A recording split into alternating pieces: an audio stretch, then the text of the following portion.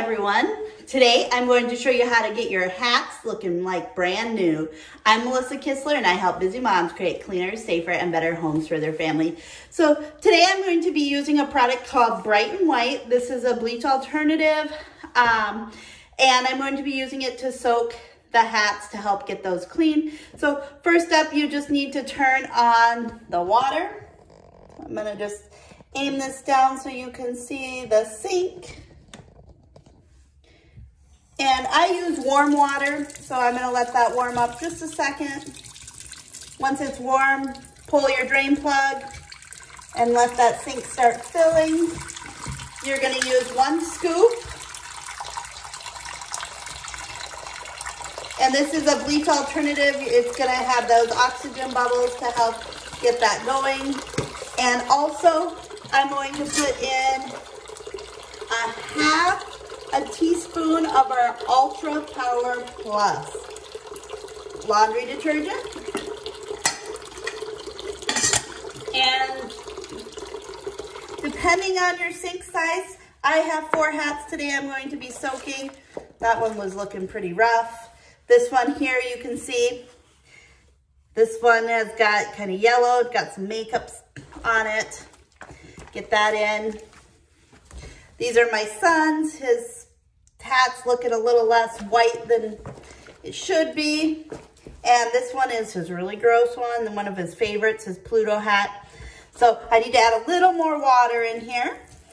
Make sure those hats are good and covered. And you can see that water is already turning color, so that means that is already starting to work. I am going to let those soak for about 15 to 20 minutes, and I will come back and show you the results and what those hats look like.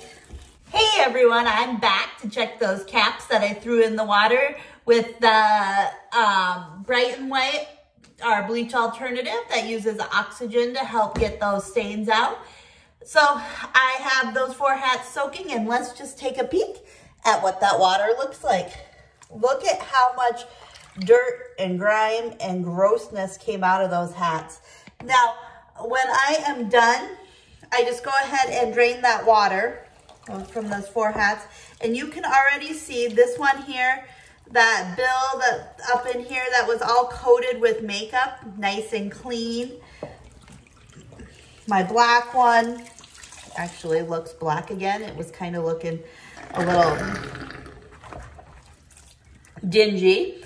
This is my son's white hat, nice white color back into it. And poor Pluto, who was looking really gross, he is nice and yellow again. No more spots on Pluto either.